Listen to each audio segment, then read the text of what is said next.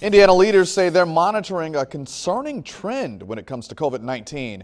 It's information we just learned late this afternoon. Good afternoon to you and thank you for joining us. I'm Rondrell Moore in for Susan Dinkle. The Indiana State Department of Health says there's a growing number of COVID-19 infections.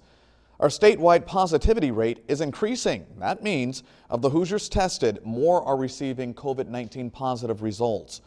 There's also an increase in COVID-19 related hospitalizations. The state health commissioner says this data backs up the decision to slow the state's reopening. She says while everyone wants to have some fun, it's important to care for ourselves and each other. Please stick to the safety plan that you created.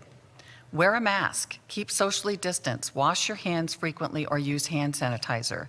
Stay home if you feel sick, and of course, get tested. The state also announced the new Indiana Personal Protective Equipment Directory.